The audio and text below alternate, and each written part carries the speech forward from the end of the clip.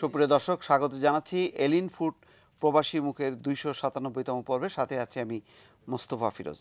আপনারা জানেন যে প্রবাসী বাংলাদেশিদের নানা সমস্যার সম্ভাবনা, সুখ দুঃখ, হাসি কান্না এসব বিষয় নিয়ে প্রতি সপ্তাহে আমরা এই অনুষ্ঠানে আয়োজন করে থাকি। আর এই অনুষ্ঠানে আমন্ত্রণ জানাই প্রধানত প্রবাস থেকে আসা অতিথিদেরকে। আজ 4 জন অতিথি এই মুহূর্তে আমার সাথে উপস্থিত আছেন। আমি একে একে পরিচয় করে দিচ্ছি। আমার ডান প্রান্তে আছেন রফিকুল ইসলাম মাদানী, তিনি সৌদি প্রবাসী একজন ব্যবসায়ী এবং মদিনাতে থাকেন। তার পাশে আছেন মোহাম্মদ জালাল উদ্দিন, তিনিও সৌদি প্রবাসী একজন ব্যবসায়ী। আমার বাম প্রান্তে আছেন একজন নারী অতিথি, তিনি সৈয়দা তৌফিকা শাহেদ, সভাপতি বিকশিত নারী সংঘ ফ্রান্স, এবং তার পাশে আছেন মাহমুদুর রহমান মাহমুদ, তিনি কুয়েত প্রবাসী একজন সাংবাদিক। 4 জনকে স্বাগত জানাচ্ছি। দর্শক, স্বাগত জানাচ্ছি আপনাদেরকেও। আশা করি আমাদের সাথে থাকবেন এবং এই অনুষ্ঠানটি আমরা আলোচনার ফাঁকে ফাঁকে আমরা প্রবাস থেকে পাঠানো বিভিন্ন প্রতিবেদন আপনাদের সামনে তুলে ধরব। আমরা একটু শুরুতেই আমরা একটা সুন্দর একটি প্রতিবেদন, ফয়সাল আহমেদ দ্বীপ, তিনি কিছুদিন আগে গিয়েছিলেন পর্তুগালে। আমরা সেই রিপোর্টটি দেখে আলোচনা শুরু করব। ইউরোপ মহাদেশের দক্ষিণ পূর্বাংশের একটি প্রাচীন রাষ্ট্র গ্রিস। বর্তমান সময়ে অভিবাসন প্রত্যাশী মানুষের কাছে গ্রিস একটি সুপরিচিত নাম। এজিয়ান সাগরের তীরবর্তী এই দেশটিতে নানা জাতিগোষ্ঠীর সাথে বাংলাদেশি অভিবাসীরা 90 দশকের পর থেকে বসবাস করে আসছে। তবে 2008 সালে গ্রিস অর্থনৈতিক মন্দার কবলে পড়লে দেশটির 32% নাগরিক দারিদ্র্য সীমার নিচে চলে আসে। ফলে দেশ থেকে বাধ্য হয় কেউ কেউ। সাম্প্রতিক সময়ে নানা প্রতিকূলতা কাটিয়ে স্বাভাবিক অবস্থায় ফিরতে শুরু করেছে। ব্যবসা বাণিজ্যে বন্দাভাব পুরোপুরি না কাটলেও আশাবাদী ব্যবসায়ীরা। 2008 সালে অর্থনৈতিক মন্দা দেখা দেয়। এই কবলে পড়ে বিভিন্ন ব্যবসায়ীরা অন্য অন্য দেশে চলে গেছে। তো আমরা যারাই ব্যবসা নিয়ে টিকে আছি, মোটামুটি এখন ভালোই আছি। আমি এখন যেখানে দাঁড়িয়ে আছি এটি হচ্ছে অ্যাথেন্সের ওমানি এলাকা, বাংলাদেশ গলি হিসেবে সকলের কাছে সবচেয়ে বেশি পরিচিত। কারণ এখানে যারা অবস্থান করছেন তারা প্রতি শনিবার এবং রবিবার এই গলিতে আসেন এবং এখানে একে অপরের সাথে সুখ দুঃখ বিনিময় করেন। গলিতে ঢুকলেই চোখে পড়ে বাংলায় লেখা সাইনবোর্ড আর প্রবাসী বাংলাদেশিদের হই হুল্লোড় আড্ডা। প্রবাসীদের পদচারণায় মুখরিত হয়ে ওঠে বাংলাদেশি মালিকানাধীন রেস্তোরাঁগুলো। এখন বাংলাদেশিরা সবসময় এই গলিতে আসা যাওয়া করে। রবিবার অথবা শনিবার এই 2 দিনে বেশি জনসংখ্যা হয়। একে অন্যের সঙ্গে সাক্ষাৎ করে আসে যায়। এই হইল এই গল্লির অবস্থা। বাংলাদেশি গ্রিসের স্থায়ী দূতাবাস না থাকায় পরিবার আনায় নানা ভোগান্তি পোহাতে হয় সোনার হরিণের স্বপ্নে বাজি রেখে আসা এসব প্রবাসী বাংলাদেশিদের। তবে বাংলাদেশ দূতাবাস গ্রিসের রাষ্ট্রদূত জসিমউদ্দিন জানান, এ বিষয়ে উচ্চ পর্যায়ে আলাপ আলোচনা অব্যাহত রয়েছে। আমাদের মাননীয় পররাষ্ট্র মন্ত্রী মহোদয়ের সাথে গ্রিসের পররাষ্ট্র সচিব মহোদয় যখন সৌজন্য সাক্ষাতে গিয়েছিলেন, তখন আমাদের দিক থেকে আমরা বিষয়টি উত্থাপন করেছি যে বাংলাদেশে যদি গ্রিসের একটি দূতাবাস হয় সেটা আমাদের জনগণের জন্য বেশ কাজে লাগবে। আমাদের প্রত্যাশা যে এই সমস্যা হয়তো সমাধান হবে, তবে এই ক্ষেত্রে একটু সময় লাগতে পারে।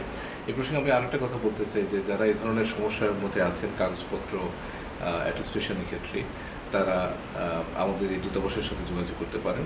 আমরা তাদেরকে যথাসম্ভব সহযোগিতা করার চেষ্টা করব। বিগত বছরগুলোতে অর্থনৈতিক মন্দা, বেকারত্ব, ঋণ খেলাপি সহ নানা কারণে বিশ্বব্যাপী গ্রিস সমালোচিত হলেও প্রাচীন কল্পনার স্বপ্নভূমি হিসেবে আখ্যায়িত করা হয় গ্রিসকে। স্বতন্ত্র সংস্কৃতিতে সমৃদ্ধ ইউরোপের এই দ্বীপ দেশটি মানুষকে আকৃষ্ট করেছে যুগে যুগে। সুপ্রাচীনকালে ইউরোপে উন্নত সভ্যতা গড়ে ওঠে গ্রিসে, আর অ্যাথেন্সই সমৃদ্ধ সভ্যতা প্রতিষ্ঠা পায়। তবে নানা যুদ্ধ বিগ্রহের পর আলেকজান্ডার দ্য গ্রেটের নেতৃত্বে গ্রিক সভ্যতার সূচনা হয় গ্রিস থেকে। তাই তো ইতিহাসের পাতায় আজও গ্রিক সভ্যতার নানা গল্প রূপকথার মতো উজ্জ্বল দৃষ্টান্ত হয়ে রয়েছে। ফয়সাল আহমেদ দ্বীপ, বাংলা ভিশন, অ্যাথেন্স, গ্রিস। আমরা রিপোর্টটি দেখলাম, মাফ করবেন আমি পর্তুগাল বলেছিলাম। গ্রিসের উপর এই প্রতিবেদনটি আমরা শুনলাম। আমাদের ফ্রান্সের প্রতিনিধি, ইউরোপ প্রতিনিধি, তিনি গ্রিসে গেছেন এবং আশা করি অন্যান্য দেশের উপরেও তিনি প্রতিবেদন পাঠাবেন। আমরা একটু আলোচনা শুরু করি। রফিকুল ইসলাম মাদানী, আমরা গ্রিসের অর্থনৈতিক মন্দার কথা শুনলাম, আবার সৌদি আরবও মন্দার মধ্যে আছে। আমরা জানি অর্থনৈতিক মন্দা চলছে, তার মধ্যে আবার ভালো দিকটা হচ্ছে আমাদের জনশক্তি আবার যাচ্ছে। কিন্তু এমন একটা সময় যাচ্ছে সৌদি আরবে, যখন নাকি সৌদি আরব নিজেই এখন মন্দাবস্থার মধ্যে আছে। এই অবস্থায় এই নতুন যারা যাচ্ছে সৌদি আরবে, তাদের ভবিষ্যৎ কি মনে করছে? আসলে সৌদি আরব তো বিগত 8 বছর যাবৎ শ্রমিক একেবারেই বন্ধ ছিল সৌদি আরব নেওয়া। তো আল্লাহর মেহরবানি, সৌদি গভর্নমেন্টের একটা সদয় ইয়ার কারণে এখন সৌদি আরবে আমাদের বাংলাদেশের শ্রমিক যাচ্ছে, অনেক শ্রমিক যাচ্ছে এবং ভিসা এখন কোনো সমস্যাই না। যেটা আমাদেরও দাবি ছিল, আমরা যারা ওখানে ব্যবসা করি আমাদের ওখানে যে শ্রমিকের প্রয়োজন হয়, তখন একটা সময় ছিল তখন বাংলাদেশের শ্রমিক খুঁজে পাওয়া যেত না, অন্য দেশের শ্রমিক দিয়ে আমাদের চালাইতে হইতো, যেটা আমাদের জন্য কষ্টকর ছিল। এখন গত 8 থেকে 10 মাস যাবৎ এখান থেকে শ্রমিক যাচ্ছে, প্রচুর শ্রমিক যাচ্ছে। আলহামদুলিল্লাহ আমাদের ওইখানে চাহিদা পূরণ হওয়ার মতো অবস্থা হয়েছে। কিন্তু যারা যাচ্ছে তাদের একটু সমস্যার মধ্যে ওইখানে যায় পড়ছে। 1 নম্বর সমস্যা হলো যে ওইখানে কাজের সমস্যা, এমনি তো আন্তর্জাতিকভাবে অর্থনৈতিক মন্দা, এটার প্রভাব সৌদি আরবে পড়েছে। কারণ এই কনস্ট্রাকশন সাইট, বিভিন্ন ব্যবসা প্রতিষ্ঠান, সব জায়গায় এটার একটা প্রভাব পড়ছে। এই জন্য কর্মসংস্থানের অভাব আমি দেখছি, অনেকেই এখান থেকে গেছে যে এখনো কোনো কাজের ভালো কাজের সন্ধান এখনো পায়নি। উনি যদি একটু যুক্ত করেন, আপনার অভিজ্ঞতা কি বলে যে কাজ কি তারা পাচ্ছে? আমাদের এখানে আমি সৌদি আরবে বাংলাদেশিদের যেসব সমস্যাগুলো ছিল আগে সৌদি আরবে সাধারণত নাগরিকরা আমাদের উপর একটা বদনাম ছিল, সেটা আলহামদুলিল্লাহ এখন নাই। এখন বাংলাদেশিদের অনেক ভালো চোখে তারা দেখেন এবং ভিসার অ্যাপ্লিকেশন যারা করে সবাই বাংলাদেশিরাই চায়, এমন চাহিদাই আছে। বাজার বলেন, আপনি ব্যক্তিগত বলেন, সব ক্ষেত্রে বলেন। কিন্তু কাজ পাচ্ছে কিনা? কিন্তু কাজের 70-80% কাজ পাচ্ছে। যাদের ন্যূনতম যোগ্যতা আছে ওরা কিন্তু বসে নেই।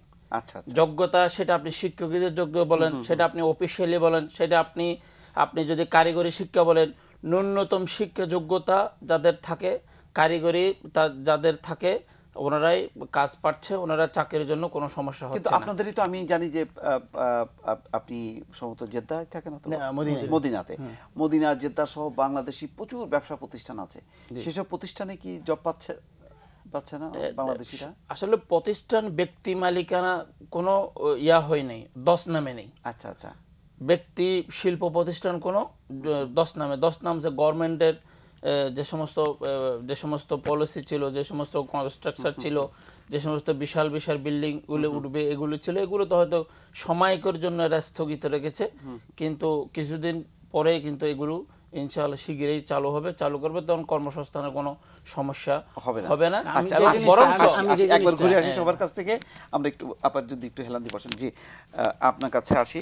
আপনার একটা অনলাইনে আপনার একটা সাক্ষাৎকারও দেখলাম যে কুয়েতের একটা ক্রাইসিসের কথা বলছেন, এটা কি ধরনের? আসসালামু আলাইকুম, আমি মাহমুদুর রহমান মাহমুদ, কুয়েত প্রবাসী। আপনার নাম বলেছি, আপনি সরাসরি বলেন, উত্তর দেন। আজকে আমাদের যে কুয়েতের সমস্যাটা বিশাল সমস্যা।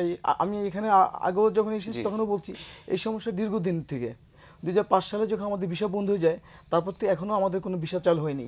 সরকার যে যে একটা আপনার এই ভিসাটা চালু না হতে লামানা ভিসা হিসেবে এখন ভিসা ওখানে বাইর হচ্ছে, কিন্তু আমাদের সেটা লামানা ভিসাটা কি? লামানা ভিসা আমিও এটাও বলতে পারবো না সঠিক লামানা ভিসাটা কি, কিন্তু এটার কুয়েতে আমরা যেটা জানি যে কুয়েতে একটা মধ্যস্বত্বভোগীদের কারণে একটা গ্রুপ নিয়ন্ত্রণ করছে ভিসাটা, এবং যার কারণে প্রতিটা ভিসা 8 থেকে 10 লক্ষ টাকা হয়ে যাচ্ছে।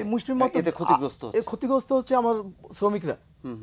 আর এর জন্য মাত্র 10-12 জন একদম। এতে রাষ্ট্রদূত আমাদের বর্তমানে যে আপনার আবুল কালাম আজাদ স্যার আছেন, খুবই ভালো একজন রাষ্ট্রদূত, এবং উনি সবাইকে চেষ্টা করছিল, কিন্তু উনি পারতেছেন না এটা। এবার রাজনীতি বলেন, সব ক্ষেত্রে বলছিল যে আপনারা সবাই সত্যভাবে চলেন, যাতে ভালো একটা আমাদের যাতে বাঙালিদের সুনাম হয়, সেইভাবে আমাদের রাষ্ট্রদূত বহুভাবে চেষ্টা করছে। এই যে রাজনীতিকে যারা আমাদের শ্রমের বাজারটা ধ্বংস করছে, এই মানুষগুলোকে চিহ্নিত করা যাচ্ছে না কেন? এরা চিহ্নিত কিভাবে? এরা দেখা গেছে কি আপনার এইসব যারা বিশাল বিজনেস করছে, এরা আপনার লন্ডন, আমেরিকা, জাপান, বিভিন্ন জায়গায় এদের বাড়ি গাড়ি সবকিছু আছে, এবং এদের যে সাব এজেন্ট আছে তাদের মাধ্যমে এরা টাকাগুলো হাতায় নিচ্ছে। আচ্ছা, এবং ওই টাকাগুলো দেখা গেছে কি সাব এজেন্টের মাধ্যমে, এবং ওরা দেখা গেছে কি আপনার যারা আছে আপনার বিশাল বিজনেস করছে, ম্যাক্সিমাম এরা আপনার দেখা গেছে আপনার ফ্যামিলি হয় শ্রীলঙ্কা, নয় ফিলিপাইনি, নয় ইন্দোনেশিয়া, ওদের বাংলাদেশে আপনার তেমনই নেই। আচ্ছা আচ্ছা, আসছি আপা, আপনার কাছে একটু আসি।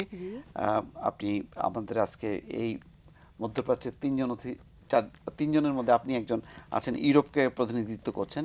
তো আমরা জানি ফ্রান্সটা মোটামুটি অনেক লিবারেল এবং একটা বলা যায় যে অভিবাসীদের একটা স্বর্গরাজ্য হচ্ছে ফ্রান্স। সেই ফ্রান্সের এখনকার আমাদের যারা অভিবাসী জি তাদের কি অবস্থাটা? না রাজনৈতিকভাবে আমাদের কোনো সমস্যা নাই, আমরা খুব ভালো আছি, কিন্তু একটু সমস্যা সেটা হলো আপনার বেকারত্ব। আচ্ছা, কারণ আমাদের দেশ থেকে যারাই যাচ্ছেন যতদিন না ওনাদের কাগজ হচ্ছে, বৈধতা পাচ্ছেন ওই দেশে থাকার, ততদিন ওনারা কোনো হ্যাঁ বেকার থাকছেন। এই যে কাগজ পেতে এই সময়টা কত সময় লাগে? সেটা 6 মাসও লাগতে পারে, 6 বছরও লাগতে পারে, আবার 10 বছরও লাগতে পারে, আবার নাও হতে পারে। আচ্ছা, এরকম। এই ধরনের ধরেন যে বেকারের সংখ্যাটা, মানে অর্থাৎ তার এখনো কাগজপত্র হয়নি, এই সংখ্যাটা কেমন আপনাদের একটা মোটামুটি জানা আছে যে কত বাংলাদেশি হবে? তার সংখ্যা কি 50,000 বা 1 লাখ এরকম? না, আমরা টোটালি 40 থেকে 45,000 বাংলাদেশি আছি ফ্রান্সে। জি। তার মধ্যে কতজন হবে? 5-7 হাজার এরকম তো অবশ্যই হবে, যারা এখনো কাগজপত্র হয়নি। তারা হয়তো কাজ করে, কিন্তু সেটা কালো কাজ, যেটার কোনো ডিক্লারেড নাই। আবার কেউ কেউ কাজ করছে না, তারা চলছে। কিন্তু তারা কি ফরাসি সরকারের কোনো ভাতা পাচ্ছে না? জি, ভাতা তারাই পায় যতক্ষণ একটা লোকের এই আবেদনটা চলে। অর্থাৎ ওইখানে থাকার জন্য একটা আবেদন করতে হবে, অর্থাৎ রাজনৈতিক আশ্রয় চেতে হবে। তো অধিকাংশই তো সেই আশ্রয়টাই হচ্ছে। হ্যাঁ, তাহলে তখন তারা তো ভাতা পাচ্ছে। সেটা একটা নির্দিষ্ট সময় পর্যন্ত, সেটা যখন রিজেক্ট হয়ে যাবে, আচ্ছা, যখন অ্যাপিল করবে তখন আর পাবে না। মানে প্রথম একটা পিরিয়ড, সেই পিরিয়ডটা কতটুকু পায়, মানে 6 মাস বা 1 বছর? বর্তমানে 6 থেকে 7 মাসের মতো রিজেক্ট হয়ে যাচ্ছে, এবং সরকারিভাবে ঘোষণা দিয়েছে যে এটা 6 মাসের বেশি নিবে না। এটা মানে ইদানিং হয়েছে এই আইনটা। অর্থাৎ 6 মাস পর্যন্ত সে একটা ভাতা পাবে। হ্যাঁ, তার বেশি না। না, তার বেশি না। আগে অবশ্য এটা 3 বছরও গেছে। 3 বছর। অর্থাৎ আস্তে আস্তে যে অভিবাসনের ব্যাপারে যে ইউরোপের দেশগুলো কঠোর হচ্ছে, এটাও একটা তার প্রমাণ। হ্যাঁ, একটা প্রমাণ এটাও। এই অবস্থার মধ্যে কি আমাদের অবস্থানটাকে আরো মানে একটু সংকটের দিকে যাচ্ছে, অর্থাৎ এইরকম বেকারের সংখ্যা বাড়ছে? অবভিয়াসলি, কারণ আমি যখন আমার কাগজ নাই, অর্থাৎ আমি কাজ করতে পারবো না, সেখানে তো মানে সংকট বাড়বেই, বেড়েই যাচ্ছে। না, কাজের কোনো সে তো মানে না, ছোট কাজও করতে পারবে না।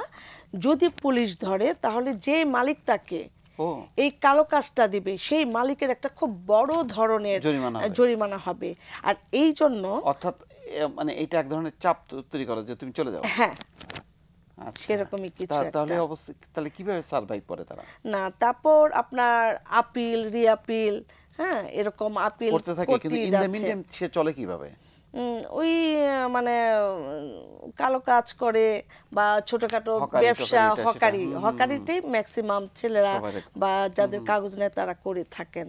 তা নাহলে তো চলতে হবে। হ্যাঁ, অনিশ্চিত জীবন তাদের। সেক্ষেত্রে কি আমাদের মানে কমিউনিটি কোনো অ্যাসোসিয়েশন বা এই ধরনের কোনো প্রোটেকশন কিছু আছে নাকি নাই? আমি যতটুকু জানি। আচ্ছা, আমি এইটা একটু জানছি, আমরা আবার একটু মাদানী ভাইয়ের কাছে যাচ্ছি। জিনিসটা বলতে চাচ্ছি যে বাংলাদেশ থেকে শ্রমিক যাচ্ছে এবং যাওয়া চাহিদাও খুব বেশি আছে। সৌদি আরব বাংলাদেশকে পছন্দ করে, কারণ তারা কাজ করে ভালো। অন্যান্য জাতি যে ফাঁকিবাজি করে বা অলসতা করে, বাঙালি কিন্তু পয়সা দিলে কাজ করে, এটা সৌদিরা ভালো জানে। আমরা নিজেরাও যখন শ্রমিক নিয়োগ করি তো প্রথম সিলেক্ট করি বাংলাদেশকে। আচ্ছা আচ্ছা, বাংলাদেশের শ্রমিক পাইলে অন্য দেশের শ্রমিক নেই না সাধারণত। কিন্তু আমার একটা আবেদন হলো, যে দেশ থেকে যে শ্রমিকটা যায় তারা কোনো টেকনিক্যাল কাজ শিখে যাক। শিখে গেলে নিজেদের কাজ নিজেরাই ওইখানে খুঁজে নিতে পারবে, অথবা সেই যোগ্যতা অনুযায়ী আপনি কোম্পানিতে চাকরি পাবেন। এটা টেকনিক্যাল কাজটা যদি আমাদের বাংলাদেশে যারা যখন এখান থেকে পাঠানো হয়, তখন যে কোনো একটা সাবজেক্টের উপর ট্রেনিং দেওয়া হোক, ট্রেনিং দেয়া ওই সাবজেক্টের উপরই তাকে পাঠানো। আচ্ছা, এইটা আমি যদি একটু অন্যভাবে বলি, যে আপনারা যেহেতু নিজেরাই জানেন যে সৌদি আরবে কোন ধরনের কাজের চাহিদা আছে, সেই অনুযায়ী আপনারা যারা দীর্ঘদিন প্রবাসে আছেন, যারা প্রতিষ্ঠিত, তারা দেশে এসে অথবা ওখানে এই ধরনের ইনস্টিটিউট করেন না কেন? না ওইখানে তো করা কঠিন হবে, এটা বাংলাদেশে বাংলাদেশে যদি আমরা সম্মিলিতভাবে এটা উদ্যোগ নেই, গভর্নমেন্ট যদি আমাদেরকে ওই ধরনের কোনো ইয়া চায়, উদ্যোগটা তো আপনারাই নিতে পারেন। না উদ্যোগ নেওয়া যায়, এটা নেওয়া যায়, কিন্তু এতদিন তো শ্রমিক ছিল না, নতুন করে শ্রমিক নেওয়া শুরু করছে। এখন আমরা অনেকে চিন্তা করছি যে এইভাবে এখানে ট্রেনিং সেন্টার করা হোক, কারণ এদের যদি ধরেন এয়ার কন্ডিশনের উপর ট্রেনিং দেন, যেহেতু ওখানে এসির চাহিদা অনেক বেশি, এসির চাহিদা বেশি, তারপর ইলেকট্রিশিয়ান হিসেবে অন্যান্য অনেক পেশা আছে, ওই পেশাগুলি যদি আমরা এখান থেকে প্রশিক্ষণের ব্যবস্থা করতে পারি, যাই করবে সেই লাভবান হবে এবং জাতি লাভবান হবে এবং শ্রমিক সবাই লাভবান হবে। আচ্ছা, আপনার কাছে যাই যে মানে হঠাৎ করে কি কারণে এমন পরিস্থিতি হলো যেখানে তারা বাংলাদেশকে গুরুত্ব দিচ্ছে, বাংলাদেশ থেকে এতদিন তারা আটকে রেখে? হঠাৎ করে এটা হয়নি, আসলে আমাদের বাংলাদেশের শ্রমিক না নেওয়ার জন্য, ভিসা বন্ধ রাখার জন্য কোনো না কোনো হয়তোভাবে এটা ষড়যন্ত্র হয়েছিল। রিয়াদে একটা রিপোর্ট হয়েছিল, সেই রিপোর্টের ভিত্তিতে আমাদের বিষয়গুলো বন্ধ করে দেওয়া হয় এবং বাংলাদেশের একটা একটা দুর্নাম রটানো হয়, যার কারণে সৌদিরা এটা ভালো মনে করে নেই, ভালো চোখে দেখে নেই। কিন্তু দেরিতে হলেও আমরা সেটার থেকে আলহামদুলিল্লাহ আমরা বেরিয়ে আসতে পেরেছি। এখানে আপনার সাথে আসলে ওনার সাথে আমি যখন কোম্পানিতে চাকরি করতাম, একটু আপনাকে থামাচ্ছি, আপনি বলবেন, একটি স্কাইপ সংযোগে আছেন একজন দর্শক সম্ভবত কুয়েতের। জি ভাই, আপনার নাম বলুন এবং প্রশ্ন করুন ভাই। হ্যালো, আসসালামু আলাইকুম ভাইজান। ওয়ালাইকুম আসসালাম। কি অবস্থা ভাইজান, ভালো আছেন? জি আলহামদুলিল্লাহ আছি ভাই, ভালো আছি, বলেন। আমি তো কুয়েত থেকে বলছি মুস্তাফিজ ভাই। জি জি বলেন। আমার কথা হলো যে আপনি তো অনেক পরিশ্রম করেন, যে প্রবাসীদের নিয়ে কাজ করতেছেন। জি, আপনাদের দোয়া। প্রবাসীদের যে কুয়েতে, সৌদি বলেন, সারা পৃথিবীতে যারা বাঙালিরা আছে, যে বিষয়গুলা নিয়ে আপনারা যদি আজকে যদি এত কথা বলার পর এত রতি মহারতির আপনার ওখানে যায়, জি যাওয়ার পরে কোনো তো প্রতিকূলতা আসে না, 7 লাখ 7.5 লাখ টাকা বিষয়ের দাম আসছে, তো আপনারা এই যে অনুষ্ঠানটা করতেছেন, মানুষকে বলতেছেন, বুঝাইতেছেন, এটার সফলতাটা কি? এটা তো কিছু পাইলাম না আজ পর্যন্ত। জি ভাই, এটাও আমাদেরও খুব দুঃখ যে আমরা প্রতি অনুষ্ঠানে এই কথাগুলি বলছি যে এই যে মধ্যস্বত্বভোগীদের কারণে হোক, যে কারণেই হোক, এই যে 7 লাখ 8 লাখ টাকা খরচ করে যে যাবে, যাওয়ার পরে চাকরির নিশ্চয়তা নেই, অল্প বেতন, এই টাকা কবে তুলবে আর সে কবে মানে এই কি বলে সুখের মুখ দেখবে? তাহলে এই কষ্ট করে প্রবাসে যাওয়ার অর্থটা কি দাঁড়ালো? না, আমার দুঃখটা হলো এই জায়গাতে, প্রশ্নটা হলো এই জায়গাতে যে মুস্তাফিজ ভাইরা যে বাংলা ভীষণ যে একটা মহৎ উদ্যোগ নিছে, জি উদ্যোগটা আজকে যদি এত আজকে আমার মনে হয় তো অনেক পর্ব চলে গেছে। কুয়েত বলেন, বাহরাইন বলেন, কাতার বলেন, দুবাই বলেন, সারা পৃথিবীতে 297 পর্ব আছে। মহারথীরা যারা আপনি এখানে যায় বসে কথা বলে, বুঝেননি, এদের তো কোন নৈতিকতা পরিবর্তন হবে না। এতদিন পর্যন্ত কখনো বুঝেননি আপনি হাজার অনুষ্ঠান করবেন, কোনো লাভ হবে না। যারা ওখানে বুঝেননি এরা করতেছে, ওরা আপনাদের ওখানে বসি বসি বুঝেননি সুন্দর সুন্দর জ্ঞান দিতেছে জাতিকে। ইনশাআল্লাহ আপনারা এই আপনি যে কথাগুলি বললেন, এই কথাগুলো আপনারা ওখান থেকে আওয়াজ তোলেন, আমরাও বাংলাদেশে বসে আমাদের মানে সাধ্য অনুযায়ী আমরা আওয়াজটা তুলি। নিশ্চয়ই আমরা আশায় থাকবো। জি জি ইনশাআল্লাহ দেখবেন পৃথিবীতে একটা কথা আছে, বুঝেননি, মানুষ যেখানে শুরু সেখানে শেষ একদিন হবে, ইনশাআল্লাহ। সময় অপেক্ষা। জি জি কথা বলি, রতি মহারতি কেউ থাকবে না পৃথিবীতে, একদিন সবাই চলে যাবে। কিন্তু মানুষের হাহাকারে জবাব একদিন দিতে হবে। আপনার বাংলা বিষয়ে বসি বসি অনেক রতি মহারতি খুব সুন্দর সুন্দর কথা বলে, এরাই আসি এখানে শ্রমিকদেরকে শোষণ করে। ধন্যবাদ, ধন্যবাদ আপনাকে। আপনার মানে আমাদের প্রবাসী ভাই কুয়েত থেকে তার ক্ষোভের কথাটা জানালেন। আমি কিন্তু এই প্রশ্নটাই আপনাকে করছিলাম যে এই টাকা খরচ করে কেন মানে প্রবাসীরা এতে যাবে, তাই না? এই বিষয়টা কিন্তু আপনাদের মধ্যেও একটা ক্ষোভ আছে, আমি জানি। শুধু একটা মুস্তাফিজ জিনিসটা বললো, মুস্তাফিজ ভাই তাকে সত্যি অভিনন্দন। শুধু মুস্তাফিজ নাই, এরকম হাজার মুস্তাফিজের একই ক্ষোভ। কুয়েত প্রবাসী যদি 100 শ্রমিক থাকে, 100 শ্রমিক একই ক্ষোভ যে ভিসার দাম এত কেন, ভিসার দাম, এবং এর কোনো কিন্তু জবাব নাই, এবং এই ব্যাপারে সরকারও কোনো পদক্ষেপ নিচ্ছে না। জি, আমরা একটু আপনার কথা আমি যেটা বলতে চাইছিলাম মাঝখানে, যে আমরা যখন কোম্পানিতে চাকরি করতাম আজ থেকে 20-22 বছর আগে, তখনই এখানে সব ফিলিপাইনের লোকগুলোকে অনেক ঊর্ধ্বতন মানে অনেক ঊর্ধ্বতন করতো, কেউ ইঞ্জিনিয়ার, কেউ ইলেকট্রিশিয়ান। তখন আমরা বাংলাদেশিরা খুবই নিম্ন মানের কাজে করতো, সাধারণত আমরাই করতাম হেল্পার হিসেবে, যেটা বাস্তব। এখন কিন্তু তা নেই। এখন কিন্তু আপনি যে কোনো কোম্পানিতে দেখবেন ইঞ্জিনিয়ার এবং হেল্পার তো নাই বলতে গেলে, আলহামদুলিল্লাহ কাজের মান অনেক বেশি এখন বেড়ে গেছে এবং টেকনিশিয়ান সব জায়গাতে এখন পাওয়া যায়। এখন তো এখানে প্রবাসীদের আজকে অনুষ্ঠানে শুধু একটা কথা আর একটা কথা আমি যোগ করতে চাই, সেটা হচ্ছে যে আমরা যারা 10 লাখ 20 লাখ 30 লাখ সংখ্যায় যাই হই না কেন, কিন্তু আমাদের এই প্রবাসীদের অতি পরিশ্রমের টাকা বাংলাদেশের অর্থনীতির চাকা ঘুরছে, বাংলাদেশের সব অর্থনীতির উন্নয়নের শাখা প্রশাখায় যোগ হচ্ছে। কিন্তু কোনো প্রবাসী যখন বিপদে পড়ে তখন এই প্রবাসীর প্রতি এবং আমরা এগিয়ে আসি না। যেমনটি ধরুন একজন লোক পাসপোর্ট হারিয়ে গেছে, আমারই কাছের লোক, আমারই একবারের লোক, এই ব্যক্তিটি আমি ঢাকা শহরে 7 দিন কাটাইছি। আচ্ছা, 7টা দিন আমি এই ঢাকা শহরে কাটাইছি এবং তাকে পাসপোর্ট বানাইয়ে তাকে আবার 20 রিনিউ করে আমি সৌদি আরব পাঠাইছি। আমার এই লোক যিনি আমার কাছে আমার মেজুবের কাছে চাকরি করেন, আমি নিজে পাঠাইছি। এই পাসপোর্ট হারানোর পরে একটা থানায় লিখি দেওয়ার পর বললো যে চিটাং এসবি এটা মানবে না, ঢাকা চলে। ঢাকাতে গেছি, আমি নিচে যাওয়ার পরে রিসেপশনে বললাম আমাদের সমস্যা আছে, আমরা একটু উপরে কথা বলতে চাই, বলছে যাওয়া যাবে না। তো এইরকম অনেকে লোক বসা আছে, বলছে ভাই আমরা তো 10-20 দিন ধরে ঘুরতেছি এখানে, একটা কাগজের জন্য, একটা ক্লিয়ারেন্সের জন্য আমরা পাচ্ছি না। তখন আমি একজন ঊর্ধ্বতন কর্মকর্তার নাম বললাম, তখন আমাকে যেতে দিলেন। তো বললাম তো আমি এটার 2 দিনের ভিতরে এটা কাগজ চাই। পরে সে দিল না, আবার সে একটা থানায় এসপি সাহেব উনিকে গলত লিখে দিয়েছেন, মানে ভালোভাবে লিখে দেন নাই। পরে চট্টগ্রাম এসবি, ঢাকা এসবি 15 দিন পর্যন্ত তার পেছনে ঘুরে আমরা এই লোকটাকে আমি বিদেশ পাঠাইছি আমার নিজের হাতের কথা। আরেকটা আমরা যেটা আমরা বাইরে থাকি, তা আমাদের যখন এই ধরনের সমস্যা আমরা ফেস করি, এই ধরনের সমস্যা যখন আমরা পড়ি, আমরা সৌদি আরবে যখন নাকি বলি, কফিলকে বলি আমরা নিজেরা যাই, তখন 1 মিনিটের ভিতরে আমাদের ক্লিয়ারেন্স দিয়ে দেয়। আমরা কি, আমার নাম কি, আমার গ্রাম কি, আমার কি, আমার নিজের দেশে কি কারণে আমরা পাই না, কেন পাই না, আমাদের অপরাধটুকু কি, সেটা বর্ণনা করার মতো কোনো লোক পর্যন্ত আমরা পাই না। আমার একটা মিনিট আমি শেষ করে দেব প্লিজ, একটা মিনিট আমি শেষ করে দেব। সেটা হচ্ছে যে আমার পাসপোর্ট যখন আমার আছে, আমার যখন নাকি ভোটার আইডি কার্ড আছে, আমার সমস্ত সিস্টেমে যখন আছে, তখন আমার আবার কি কেন লাগবে?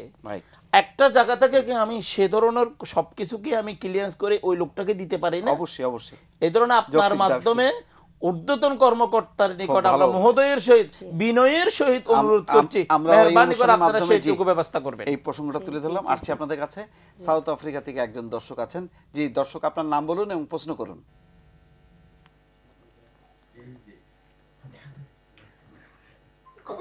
হ্যালো, আসসালামু আলাইকুম। ওয়ালাইকুম আসসালাম ভাই, বলুন। হ্যালো, জি শুনতে পাচ্ছি। হ্যালো, জি শুনতে পাচ্ছি ভাই, বলুন আপনি। হ্যাঁ ভাইয়া, আমি সাউথ আফ্রিকা থেকে বলছিলাম, আমার নাম রায়হান। জি, সাউথ আফ্রিকার কোন অঞ্চল থেকে? 2-3টা সমস্যা নিয়ে আমি আপনাদের সাথে কথা বলতে চাচ্ছিলাম। যে মূল সমস্যা হলো আমাদের এখান থেকে আর কি আমাদের যে অর্থকৃত আর কি শ্রমের টাকাটা আমরা পরিমাণ মতো পাচ্ছি না বাংলাদেশে। জি, এখন আমাদের এখানকার রেন্ট আর কি আফ্রিকার রেন্ট 6 টাকা 20 পয়সা আর কি, বাংলাদেশের 1 রেন্ট সমান 6 টাকা 20 পয়সা, কিন্তু আমরা হুন্ডির মাধ্যমে পাঠাইতে গেলে আপনার 5 টাকা 40 পয়সা, 5 টাকা 50 পয়সা করে পাচ্ছি আর কি। আমাদের পুরো টাকাটা আমরা পাচ্ছি না। এইটার জন্য আমাদের সরকার আমাদের কি করতেছে, এই একটা। আরেকটা সমস্যা হলো এখন আমাদের কাগজপত্র আফ্রিকায় খুব সমস্যা হচ্ছে। আমাদের যে দূতাবাসে যে প্রধান আছে, তিনি আমাদের ব্যাপারে কোনো কিছু করতেছে না। আমরা কি করতে পারি, যারা কাগজপত্র নিয়ে সমস্যা আছে তারা কি করতে পারে আফ্রিকায়, এই তথ্য যদি আপনি আমাদের সরকার থেকে কিছু বলতে পারতেন আমি খুব উপকার হইতো ভাই। জি থ্যাংক ইউ। আপনি সাউথ আফ্রিকার কোন অঞ্চল থেকে? আর একটা সমস্যা, আমাদের বাঙালি ভাই, অনেক বাঙালি ভাই এখানে কিছু অসামাজিক কাজে লিপ্ত হয়ে গেছে, যে বাঙালির দ্বারা বাঙালি অনেক ক্ষতি হচ্ছে, যেমন কিডন্যাপ কারণ কিছু কথা। আপনারা যদি এই নিয়ে একটু বাংলাদেশের সরকারের সাথে কিছু কথা বলতেন, আমাদের যদি কোনো উপকার হইতো আর কি। ধন্যবাদ ভাই। আপনাকে প্রথমে এটা বলি যে কিছুদিন আগে আমাদের এই অনুষ্ঠানে অতিরিক্ত সচিব এসেছিলেন জাভেদ সাহেব। তিনি জানিয়েছেন যে আপনারা বৈধ পথে রেমিটেন্স পাঠাতে পারছেন না এবং হুন্ডিতে পাঠানোর কারণে আপনারা আর্থিকভাবে ক্ষতিগ্রস্ত হচ্ছেন। সেই ব্যাপারে ওনারা আমাদের হাই কমিশনের সাথে যোগাযোগ করবেন এবং হাই কমিশনে কোনো ব্রাঞ্চ খোলার চেষ্টা করবেন বা অন্য কোনো ব্যাংকের সাথে সংযুক্ত হবেন যাতে বৈধভাবে আপনারা টাকা দেশে পাঠাতে পারেন। এই ব্যাপারে তাদের একটা উদ্যোগ আছে। আর নিরাপত্তাজনিত কারণে সাউথ আফ্রিকার যে পরিস্থিতি, রাজনৈতিক পরিস্থিতি, আসলে এটি সাউথ আফ্রিকার গভর্নমেন্টকেই ঠিক করতে হবে। এই বাংলাদেশ গভর্নমেন্টের অনুরোধে বা তার সে হয়তো অনুরোধ করতে পারে, কিন্তু সেটা বাস্তবায়নের দায়িত্ব আসলে ওই দেশের সরকার। তারা কোনভাবে তারা অভিবাসীদেরকে কিভাবে তারা বৈধতা দেবে নাকি না দেবে, এটা একান্তই আসলে সেই দেশের ব্যাপার। এই ব্যাপারে আসলে খুব বেশি করার কিছু থাকে না। ধন্যবাদ আপনাকে। জি, আমরা একটু একটা রিপোর্ট দেখে আমরা আবার ফিরছি এই আলোচনায়।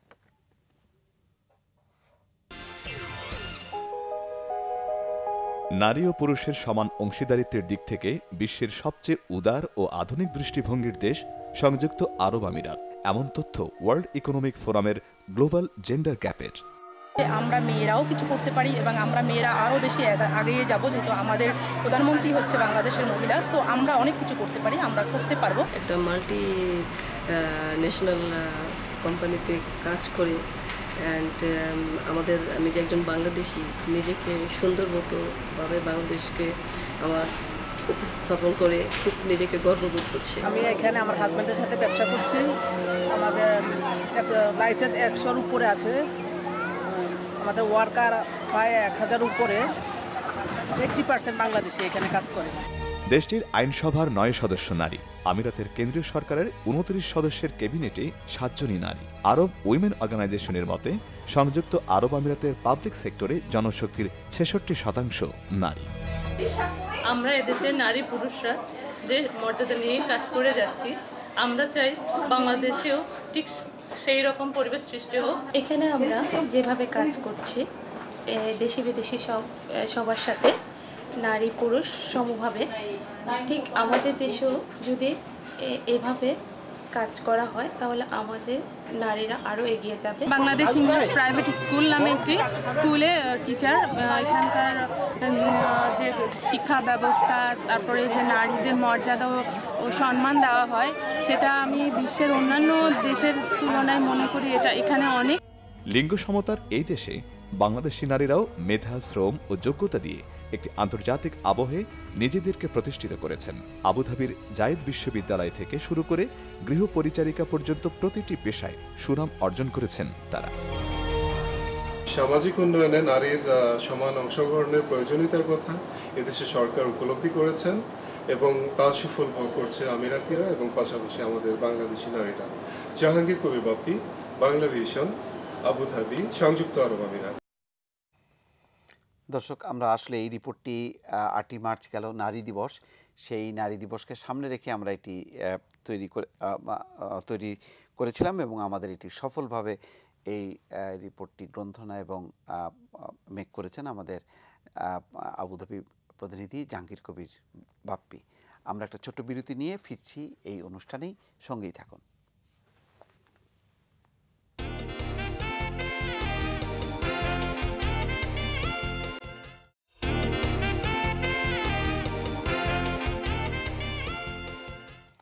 সুপ্রিয় দর্শক, আবারও স্বাগত এলিন ফুড প্রবাসী মুখ অনুষ্ঠানে।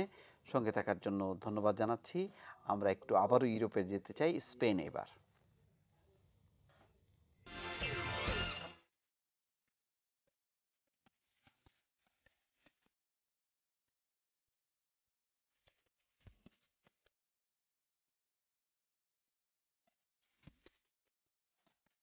মহা আড়ম্বরের সাথে 2017 সালকে বরণ করে নিল স্প্যানিশরা। নতুন বছর মানেই সবকিছু নতুন করে শুরু করার প্রেরণা।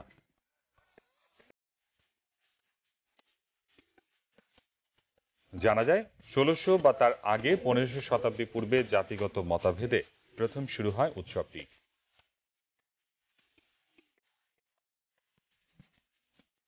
সেই থেকে আজ অবধি বর্ষবরণ উৎসবে মঙ্গল শোভাযাত্রার মাধ্যমে এক ধাপ বাড়তি ছোঁয়া পায় ইংরেজি বর্ষবরণ।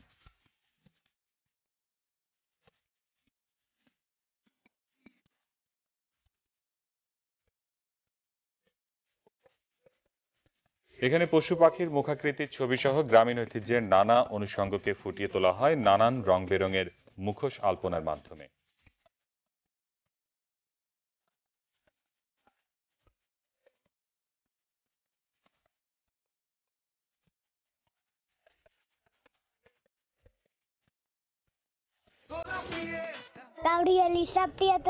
আমি এবছরই প্রথম কার্নিভাল পালন করছি। আমার কাছে খুবই ভালো লাগছে। আমার বাবা আমাকে নতুন জামা কাপড় আর মুখোশ কিনে দিয়েছে। আমি এখন যে পোশাকটি পরেছি সেটা একটি আমেরিকান ছবির, আর সেই ছবি থেকে আমার এই পোশাকটি ভালো লেগেছে। আজ থেকে আমি ক্যাপ্টেন আমেরিকা। 1500 সাল থেকে আমরা এই উৎসব পালন করে আসছি। বৃষ্টি না থাকায় অন্যান্য বছরের তুলনায় এবছর আমরা খুবই ভালোভাবে উদযাপন করতে পেরেছি। আমার জানা মতে 1939 সাল থেকে 1976 সাল পর্যন্ত আমরা বর্তমান সময়ের মতো এই উৎসব পালন করতে পারিনি, কারণ এই সময় স্পেনে একনায়কতন্ত্র শাসন ছিল। পালন করা যেত, তবে খুবই সীমাবদ্ধভাবে। বয়সের ব্যবধান ভুলে সবাই তখন ওঠে বর্ষবরণের শোভাযাত্রার আনন্দে। সপ্তাহ জুড়ে চলে সাংস্কৃতিক অনুষ্ঠান। 1500 শতাব্দী পূর্বে জাতিগত মতভেদে স্পেনের কাদিস সান্তাক্রুজ শুরু হয় এই উৎসব, অর্থাৎ কার্নাভাল। সে থেকে আজ অবধি মুখোশ আর প্রতীক হাতে নিয়ে মনোরঞ্জন করে আসছে স্পেনবাসী। আহমেদ সুলতান, বাংলা ভিশন, গালিসিয়া, স্পেন। ধন্যবাদ আহমেদ সুলতান। আমরা সুন্দর একটি রঙিন বর্ণাঢ্য একটি রিপোর্ট দেখলাম। আমরা আবার একটু আলোচনায় যাই, আপনার কাছে আসি যে আসলে আমাদের যেটি স্বর্গরাজ্য বলছিলাম সেখানে আমরা এখন সংকটের মধ্যে, টাইট অবস্থা। ইউরোপের তাহলে অন্যান্য দেশের অবস্থা কি, আমাদের নারীদের অবস্থা কি? যেহেতু নারী দিবস প্রাসঙ্গিকভাবে এসছে, আমরা জানি যে অনেক নারীরাই ফ্রান্সে আসে অথবা ফ্রান্স থেকে আসে। এরা কি অবস্থার মধ্যে থাকে? আসলে ব্রিটেন থেকে নারীরা আসে, সেটা অল্প বয়সী নারী, যে স্টুডেন্ট যারা। আমি জানি যে আপনি তাদের নিয়ে কাজও করেন। জি জি। তাদের অভিজ্ঞতা কি? জি, তাদের অভিজ্ঞতা বলতে মানে তারা কি অবস্থার মধ্যে থাকে, তারা বৈধতা পাওয়ার জন্য যে ব্রিটেন থেকে চলে আসে? হ্যাঁ, ব্রিটেন থেকে তারা অনেকটা চোরাপথে আসে, যেহেতু তাদের কোনো থাকার পারমিশন সেখানে নাই বা হারিয়ে ফেলে। তো আসার পর তারা এখানে আবার আবেদন করতে পারে, ফ্রান্সে আবেদন করতে পারে। তো তাদের সে আবেদনের পরিপ্রেক্ষিতে তাদের ইন্টারভিউ হয়। যদি ইন্টারভিউতে তার যে কাহিনী, মানে আবেদনের যে কাহিনীটা থাকবে তাদের, যে বাংলাদেশে কিসের জন্য সে থাকতে পারলো না, ওখানে চলে গেল, ওখানে যে থাকার জন্য আবেদন করলো, সেই বিষয়বস্তুটা যদি তাদের কাছে, অর্থাৎ ফ্রান্স সরকারের কাছে বিশ্বাসযোগ্য হয়, এবং সেই নারী এবং পুরুষ যেই হোক, সেই ইন্টারভিউতে যদি তার ডকুমেন্টসগুলি খুব শক্ত থাকে, যে হ্যাঁ আমি দেশে এরকম কোনো পরিস্থিতির শিকার যেটার জন্য আমি দেশে নিরাপত্তা মানে অভাব অনুভব করছি, তাই তোমাদের দেশে আমি আবেদন করলাম, তোমরা আমাকে থাকতে দাও, আমার জীবনের নিরাপত্তা স্টুডেন্ট হিসেবে তো অনেক মেয়েরা যায় ব্রিটেনে, তারা তো একটা মানে এই ওখান থেকে ফ্রান্সে আসে। এটা তো এই লাইফটা বা এই জীবনটা কি খুব মানে সুখের হয়? না, অবশ্যই সুখের হয় না। তারা মূলত লেখাপড়া করার জন্য কিন্তু ইংল্যান্ডে যায়। কিন্তু আমি অনেক মেয়েদের সাথে কথা বলেছি যারা এরকম ঢুকেছে ফ্রান্সে, যে তোমরা কেন লেখাপড়া শেষ না করে চলে আসলা? তখন সত্য কথাটাই বলে, কারণ যখন মানুষ বিপদে পড়ে তখন কিন্তু সে কিছু লুকায় না। তারা এরকম বলে যে দেখেন, আমরা IELTS করে ব্যাংক ব্যালেন্স দেখে আমরা এখানে চলে আসছি ঠিকই, কিন্তু আমাদের যতটুকু মেধার প্রয়োজন ছিল সর্বোচ্চ শিখরে পৌঁছানোর জন্য শিক্ষাক্ষেত্রে, আসলে ততটা মেধাবী আমরা ছিলাম না আদৌ। হ্যাঁ, যার ফলে 1 বছরের মানে সেশন কমপ্লিট করার পরে দেখা গেল যে আমি ফেলিউর, তাই ইউনিভার্সিটি আর আমাকে রাখবে না। সে আবার তখন দেশেও ফিরতে পারে না, তখন সে না ইচ্ছা করলে সে ফিরতে পারে, কিন্তু ইউরোপের হাতছানি। না, স্বাভাবিকভাবে সে তো আসছে এখানে প্রতিষ্ঠার জন্য। হ্যাঁ, তখন সে প্রতিষ্ঠা পাওয়ার কি বলে, আমি লোভ বলবো না, এটা আমাদের সবারই চাওয়া থাকে, তার টিকে থাকা, এটা তো নারী পুরুষের সবারই একটা আকাঙ্ক্ষা থাকে। সেটাই, এই জন্য সে আপনারা জানেন যে ফ্রান্স একটা মানবতার জন্য বিখ্যাত একটা দেশ, তো ওখানে সেই আশ্রয়টার জন্য তারা মানে এনিহাও চেষ্টা করে যে কিভাবে আমি এই দেশে আশ্রয়টা পেয়ে যেতে পারি। এই প্রক্রিয়ার মধ্যে কোনো নির্যাতনের কোনো অভিযোগ বা মানবাধিকার লঙ্ঘনের কোনো অভিযোগগুলো আপনারা পান? না, সরকারিভাবে অবশ্যই না, কিন্তু একটা মানুষ, সেটা হোক নারী সেটা হোক পুরুষ, সে ঢুকেই কিন্তু এই আবেদনটা করতে পারে না, তার 3 মাস 6 মাস সময় লেগে যায়। এই যে তার প্রাথমিক এই সময়টা, সে কি করবে, সে কোথায় যাবে, কি খাবে, কার কাছে থাকবে, হ্যাঁ, একটা ছেলে হয়তো একটা ছেলের সাথে শেয়ার করতে পারে, কিন্তু মেয়েদের বেলায় ব্যাপারটা অনেক কঠিন হয়ে যায়। হ্যাঁ, যে একটা ইয়াং মেয়ে, সেই জায়গা থেকে কি আপনার কমিউনিটির পক্ষ থেকে কোনো সাপোর্ট দেন বা মানে সেই ধরনের কোনো অ্যারেঞ্জমেন্ট আছে? অবশ্যই অবশ্যই কমিউনিটির যে ভাইয়েরা কাজ করতেছেন ওনারা ভালো সহযোগিতা করেন। আর হ্যাঁ, আমি নিজেকে ভাগ্যবতী বলবো এই জন্য যে কমিউনিটির ভাইয়েরা আমাকেই মূলত মেয়েদের ব্যাপারে ফোনটা করেন যে ভাবি আপনি তো একমাত্র নারী সংগঠন চালাচ্ছেন, তো এরকম একটা মেয়ে এসছে, প্লিজ। তখন কি করেন তাদের ব্যাপারে? এরকম যখন কেস পান তখন তাকে কিভাবে সহযোগিতা করেন? জি, তখন মেয়েটার সাথে আমাকে যোগাযোগ করতে হয় বা আমাদের আরো যারা মেম্বাররা আছেন ওনারা খুব দ্রুতই মানে যোগাযোগ করেন। যোগাযোগ করলে পরে দেখা যায় যে প্রথম যে প্রবলেমটা সেটা হলো তাকে একটা নিরাপদ আশ্রয়স্থল খুঁজে দেয়া। তো ম্যাক্সিমামে আমরা কি করি, তাকে পেইং গেস্ট করে কোনো ফ্যামিলিতে উঠিয়ে দিই যে তুমি আপাতত থাকো এখানে। তারপর কি হয় যে একটা কাজ, কারণ দেশ থেকে নিয়োজ, সে কিন্তু পেইং গেস্ট, কেউ তাকে 1 দিন 2 দিন 3 দিন 1 সপ্তাহ খাওয়াবে, এর বেশি কেউ খাওয়াবে না। হ্যাঁ জি, আপা একটু থামাই দিচ্ছি, একজন স্কাইপ সংযোগে আছেন। জি দর্শক, আপনার নাম বলুন এবং প্রশ্ন করুন। আসসালামু আলাইকুম। ওয়ালাইকুম আসসালাম। কোথা থেকে বলছেন ভাই? ভাই আপনাকে অনেক অনেক ধন্যবাদ। বাংলা ভিশনের সব কলাকুশলীদের অনেক ধন্যবাদ। আমি লিবিয়া থেকে বলছি, মুক্তিযোদ্ধা আবুল খায়ের। জি জি জি বলুন। আপনি গত সপ্তাহে আমাকে একটুখানি কথা বলার চান্স দিয়েছিলেন, আমি অ্যাকচুয়ালি কথাগুলো বলতে পারিনি। আমাদের এখানকার লোকেরা যারা আছে এখানে বিভিন্ন জায়গায় কষ্টেই আছে, পয়সা অনেক কষ্টে কামাচ্ছে, কিন্তু পয়সাগুলো পাঠাতে পারতেছে না। জি জি, আমি গত 2 সপ্তাহ আগে আমাদের বাণিজ্য মন্ত্রীকে একটা ইমেল পাঠিয়েছিলাম, জি, যাতে করে এখান থেকে কিছু পণ্য পাঠানোর মাধ্যমে আমি যারা প্রবাসী বাংলাদেশের মানে পয়সাগুলো যেন দেশে পাঠাতে পারি। ইভেন কি আমি বাংলাদেশে যে আপনার বৈদেশিক ব্যাংক খুলেছে নাকি, সে ব্যাংকে আমি লোক পাঠিয়েছি। ওনারা বললেন যে ওখানে এলসি খুলতে হবে, এলসি খুললে তারপরে বাহির থেকে কোনো পণ্য নেওয়া যাবে। এলসি যদি খুলতে হয় তাহলে আমি ফরেন কারেন্সি এখান থেকে কি করে দেশে পাঠাবো? তার মানে আমাকে দেশের ফরেন কারেন্সি, দেশের মানে কারেন্সি মানে বাইরে আনতে হবে। এটা তো মানে উল্টো হয়ে গেল। আমি চাচ্ছিলাম যে যদি এই সুযোগটা আমি পাই তাহলে আমি পণ্য পাঠানোর মাধ্যমে আমার পয়সা প্লাস আমার বাংলাদেশি ভাইদের পয়সা দেশে পৌঁছাবো। এই সুযোগটা যদি মানে আমার বাংলাদেশ সরকার করে দিতে পারে, প্রবাসী মন্ত্রণালয় করে দিতে পারে, অথবা বাণিজ্য মন্ত্রণালয় করে দিতে পারে, আমাদের জন্য মানে এটা বিরাট সুযোগ হয়ে যাবে। আপনারা এই যে ইমেল করছেন কোন উত্তর পাচ্ছেন? যেমন আমরা জুট ব্যাগ আনতাম আগে, এখন তো বন্ধ হয়ে গেছে ওগুলো। জি জি, এখন পয়সা পাঠানোর জন্য কোনো রাস্তাই নেই। আচ্ছা, আপনার মেইলের উত্তর কি? কষ্ট পাচ্ছি, আমিও কষ্ট পাচ্ছি, মানে আমিও খুব জি জি, আমি জানতে চাচ্ছি যে আপনি যে মেইলটা পাঠালেন তার কোনো রেসপন্স পেয়েছেন? কাউকে। এখন আপনি যদি কাইন্ডলি যদি মন্ত্রণালয়কে একটু মানে একটু জানাতে পারেন। আমি আর তো আমার ইমেইলে রিপ্লাই মাননীয় মন্ত্রী দেননি। আচ্ছা, আমি চাইছিলাম ওনাদের কাছে একটু যোগাযোগ করে আমি ওনাদের অ্যাডভাইস নিব হাউ টু রিমিটেন্স আওয়ার মানি। আচ্ছা জি, ঠিক আছে। আমরা এই অনুষ্ঠানেই আপনি আসলে জানিয়ে দিয়েছেন তাদেরকে যে আপনি কি চাচ্ছেন। আশা করি তাদের কাছে পৌঁছাবে এবং আমাদের সুযোগ থাকলে তো অবশ্যই আমরা পৌঁছাবো। ধন্যবাদ, আপনার সাথে আবারও যুক্ত হব এখান থেকে।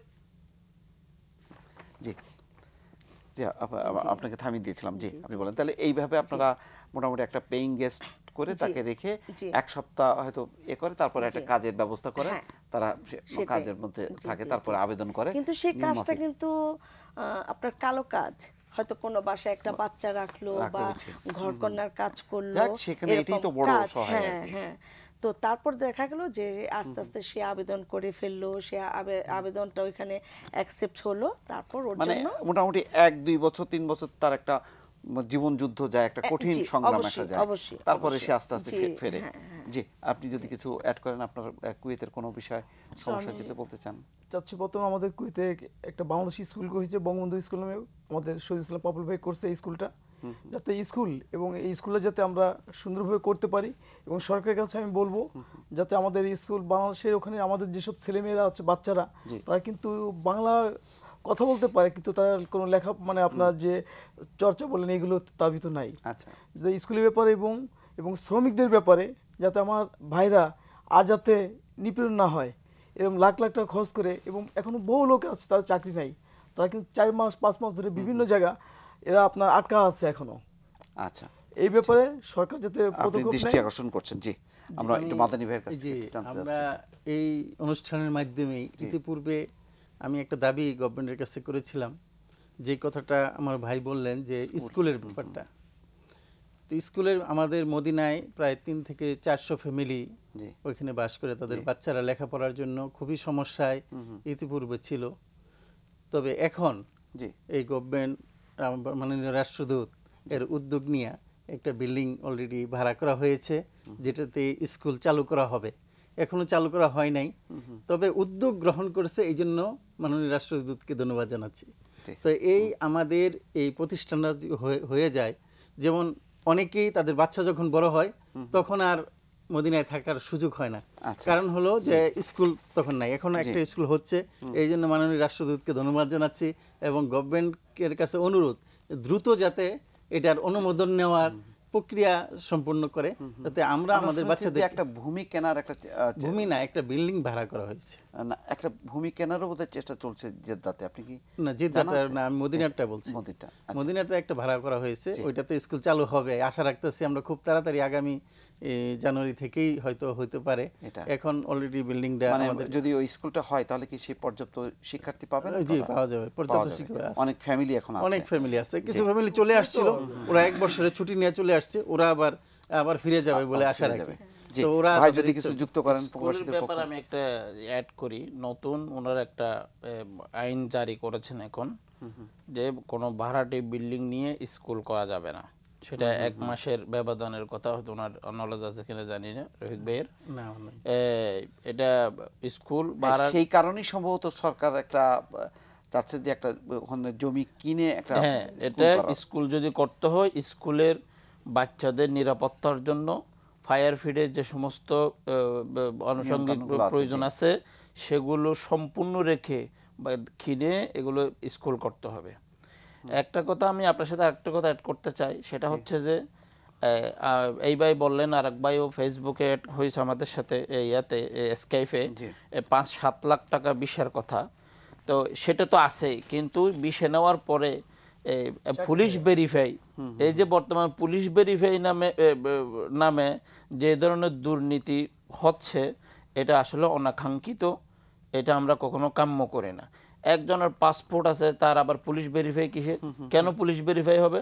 সে যদি ভোটার আইডি কার্ড থাকে, সে যদি বাংলাদেশের নাগরিক হয়, সে যদি কোনো ধরনের আসামি না হয়, কোনো ধরনের সে যদি কোনো বেআইনি কাজ না করে, কোনো ধরনের অপরাধের সাথে জড়িত না হয়, তাহলে কেন তার পুলিশ ভেরিফাই লাগবে? এই পুলিশ ভেরিফাইয়ের জন্য যা লাঞ্ছন হতে হয়, এটা কিন্তু মাঠ পর্যায়ে যারা আছেন, যারা করেন, ওনারাই জানেন। ওনাদেরকে তো টাকা দিতেই হয়, বরঞ্চ আজকে আসেন, কালকে আসেন, পরশু আসেন। আজকে সকালেও আমাকে একজন ফোন করে বলছে, ভাই নাজেহাল হয়ে গেছি, টাকা তো বড় কথা না, কিন্তু এই দুয়ারে যেতে যেতে আজকে 7টা দিন হচ্ছে আমাকে এই ক্লিয়ারেন্সটা দিচ্ছে না। তা আমাদের কথা হচ্ছে, দিন পুলিশ কমিশনার মহোদয় বলছিলেন যে এটা লাগবে না, এটা হয়তো এখনও সেটা বহাল আছে। আমরা অতি সত্বর আপনার মাধ্যমে এটার ব্যাপারে চিন্তা করার জন্য সরকারের নিকট আমরা বিনয়ের সহিত অনুরোধ জানাচ্ছি। তো একটা জিনিস আমাদের দেখেন, আপনার মাধ্যমে আমরা সত্য যে কথা বলতে সুযোগ পাচ্ছি, আমাদের সৌভাগ্য আমাদের। তারপর একটা জিনিস কি, আমাদের বাংলাদেশিদের এদের যে সুনাম, আমরা আমাদের ওখানে নেপালি, বর্তমানে শ্রমিক নেপাল বলেন, শ্রীলঙ্কা বলেন, এখন কুয়েতে সবাই একটা বাংলাদেশের সুনাম সব জায়গায় আছে। এবং আমি যত আমাদের সোনার বাংলার যে আমরা সত্যিকারে কিন্তু আমরা সোনার বাংলার মানুষ। এবং যখন আমি এবার 18 থেকে আসলাম, আমার ছোট ভাই মারা গেছে ওবায়দুর, তারপর আমি এয়ারপোর্ট থেকে আসতে দেখলাম আমাদের বাংলাদেশ এখন দেখতে ইচ্ছে করে যেভাবে উন্নয়ন হচ্ছে দেশের। সত্যি এখন গর্ব হয় যে আমরা সত্যি মানে কি বলবো। এবং বর্তমানে আজকে গুলিস্তান দেখলাম যে হকার মুক্ত হচ্ছে। বর্তমান ঢাকা শহরের 2 মেয়রকে ধন্যবাদ দেওয়া উচিত। এবং এইভাবে যদি এবং সুন্দরভাবে যদি আমাদের মন সুন্দর হয় এবং আমরা যদি সত্য পথে চলতে পারি, আমাদের মনে হয় পিছিয়ে কারেকশন লাগবে। ওই যে ভাইরা বললেন যে এই কাজগুলো যদি আমরা সংশোধন না করি, শুধু যদি উন্নয়নের দিকেই আগাই, তাহলে কিন্তু আপনার এটা একটা বৈষম্য তৈরি হবে। এবং 7 মার্চে গেলাম 32 নম্বরে, যেখানে একটা জিনিস দেখেন, এখানে আমাদের রাজনীতি এমন একটা হয়েছে, ওই দিন কিন্তু তেমন কোনো আপনার নেতা নেত্রী দেখলাম না আমি 7 মার্চে। কারণ শেখ হাসিনা আমাদের প্রধানমন্ত্রী দেশের বাইরে ছিল। এই যদি হয় আমাদের দেশের, যখন প্রধানমন্ত্রী থাকেন সবাই আমরা আপনার পাঞ্জাবি ছেড়ে দেয়। আমরা আর রাজনীতির প্রসঙ্গটা না টানি, যে আপা যদি কিছু শেষ করেন, আমাদের হাতে আরেকটা মিনিট সময় আছে। আপনাকে নারী দিবস 8ই মার্চ গেল, আপনাকে দিয়ে শেষ করতে চাই। জি অবশ্যই, আমি বাংলাদেশ সরকারের কাছে একটা আমার আকুল আবেদনই বলবো, কারণ আজও অবধি আমাদের দেশে নারীদের কোনো নিরাপত্তা নেই। সে ঘর থেকে শুরু করে রাজপথ, কন্যা জননী, আমরা 3টা স্তর পার করি আমাদের জীবনে, কিন্তু কোথায় আমাদের নিরাপত্তা? না আছে ঘরে, না আছে বাহিরে। তা আমি বাংলাদেশ সরকারের কাছে আমার আকুল আবেদন যে আমাদের নারীদের নিরাপত্তা দেন। আমি এমন একটা দেশে বসবাস করি যে রাত 2টোতে আমি যদি একা হেঁটে আসি, কোনো ট্রান্সপোর্ট না, আমি একা হেঁটে আসব, আমাকে কেউ একটা টু শব্দ করার সাহস তো রাখি না। ওরা যে নারীদের কতটা রেসপেক্ট করে, অথচ আমাদের ধর্মে কি বলা আছে যে নারীদের মা জাতিকে সম্মান করো, অথচ আমাদের দেশে 3 জন নেত্রী যারা কিনা দেশ পরিচালনা করছেন, আমাদের প্রধানমন্ত্রী, আমাদের বিরোধী দলীয় নেত্রী, আমাদের স্পিকার, 3 জনই নারী, তারপরও আমরা প্রতিনিয়ত কেন অবহেলিত হচ্ছি? আমরা আজকে এই যে 5 জন এখানে প্রত্যেকেই আমাদের মায়ের পেটের সন্তান নারী, সুতরাং আমাদের সম্মান থাকবে। এবং আশা করি যে আমাদের আপা যেটি বলেন তৌফিকা শাহেদ, তার সাথে মাহমুদুর রহমান মাহমুদ, রফিকুল ইসলাম মাদানী এবং মোহাম্মদ জালাল উদ্দিন, কারোরই কোনো দ্বিমত নেই। নারীদের সর্বোচ্চ সম্মান নিশ্চিত করতে হবে, নিরাপত্তা নিশ্চিত করতে হবে, তাহলেই নারী জাতির প্রতি, মায়ের জাতির প্রতি আমাদের সম্মান এটা প্রতিষ্ঠিত হবে। এবং আমরা সেই দাবি তুলে আমরা শেষ করছি। দর্শক, আমরা শেষ করার আগে প্রবাস থেকে পাঠানো একটি রিপোর্ট দেখে আমরা বিদায় নিচ্ছি। ভালো থাকুন, সুস্থ থাকুন সবাই। 17 মার্চ বঙ্গবন্ধু শেখ মুজিবুর রহমানের 97তম জন্মদিন ও জাতীয় শিশু দিবস। দিবসটি উপলক্ষে বাংলাদেশ কনসুলেট জেনারেল জেদ্দায় শিশুদের চিত্রাঙ্কন প্রতিযোগিতা হয়। বাংলাদেশ ইন্টারন্যাশনাল স্কুল জেদ্দার বাংলা ও ইংলিশ মিডিয়ামের শিক্ষার্থীরা এতে অংশ নেয়। আমি গ্রামে বসতে সেজন্য গ্রামের ছবি আঁকছি, অনেক ভালো লাগছে। আমি গ্রামের ছবি এঁকেছি, আমার খুব ভালো লেগেছে। বঙ্গবন্ধু আদর্শ লালন করে তারা ইনশাআল্লাহ ভবিষ্যতে বাংলাদেশ গড়ার কাজে তাদেরকে নিয়োজিত করতে পারবে। আমার 2 বাচ্চা নিয়ে আসছি, খুব আনন্দিত এবং ওরাও খুব আনন্দ পাচ্ছে। প্রবাসী বাংলাদেশিদের সন্তানরা আজকের এই প্রতিযোগিতায় অংশগ্রহণ করছে, অবশ্যই এটি অত্যন্ত প্রশংসনীয়। Bangladesh international school English section এবং বাংলা সেকশনকে অভিনন্দন জানাই, তারা তাদের শিশুদেরকে নিয়ে আমাদের এই প্রতিযোগিতায় একত্রতা ঘোষণা করছে। উদ্বোধন করেন Bangladesh consulate general জেদ্দার console general FM Burhanuddin. Bangladesh consulate general Jeddah আয়োজিত চিত্রাঙ্কন প্রতিযোগিতায় যে সমস্ত কচিকাঁচা বাচ্চারা অংশগ্রহণ করতে আসছো, তাদের প্রতি আমার অভিনন্দন রইল। উপস্থিত ছিলেন কাউন্সিলর লেবার আমিনুল ইসলাম, প্রথম সচিব কনসাল আলতাফ হোসেন ও লেবার কনসাল কাজী সালাউদ্দিন এবং শিক্ষার্থীদের অভিভাবক সহ কমিউনিটি নেতারা। এই কোমলমতি শিশুরা আগামী দিনে বাংলাদেশের ভবিষ্যৎ হিসেবে গড়ে উঠবে। Mohammad Sohel Rana, Bangla vision, Jeddah, Saudi আরব।